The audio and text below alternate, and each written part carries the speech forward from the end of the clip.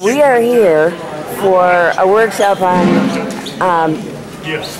what is wrong with the criminalization of homelessness. Everything. And why. What's right with it?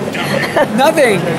And why should we have the first homeless bill of rights in the country in California that makes it impossible for cities to criminalize homeless people for silly shit like lying and sitting on the sidewalk. You know, stuff like that. Right. Why haven't we had it? I mean, what's taking it so long? What's taking us so long?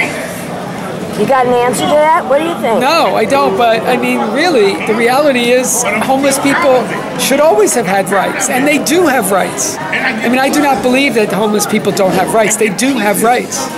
It's a matter of people waking up and realizing that, and for the system to start criminalizing the people who are criminalizing the homeless, because they're the criminals. It's the people who are hassling the homeless people sleeping on benches.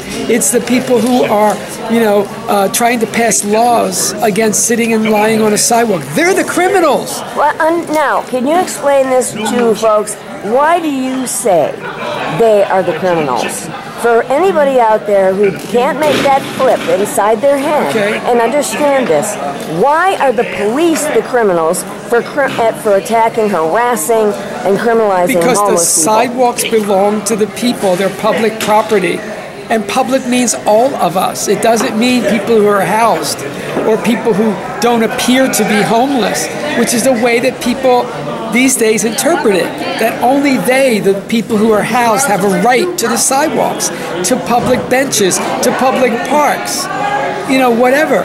No, sorry, no, you've got it all turned around.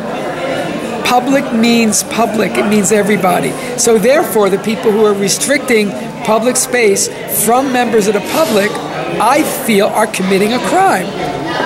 They're the ones that are committing the crime, not the people who are sitting or lying on a sidewalk. If I'm sitting or lying on a sidewalk, I'm just using that public space the way I want to use it. And I'm using. Why should I be criminalized for that?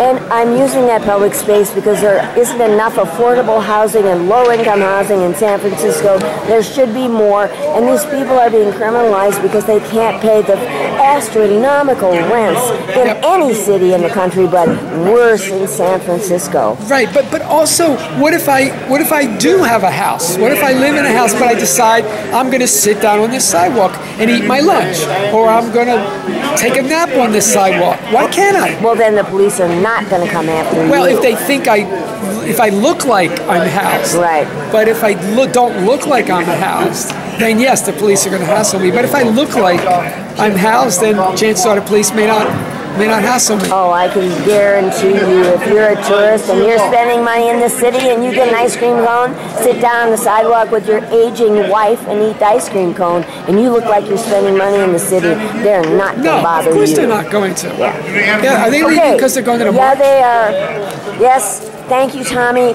You're always good. Thank you.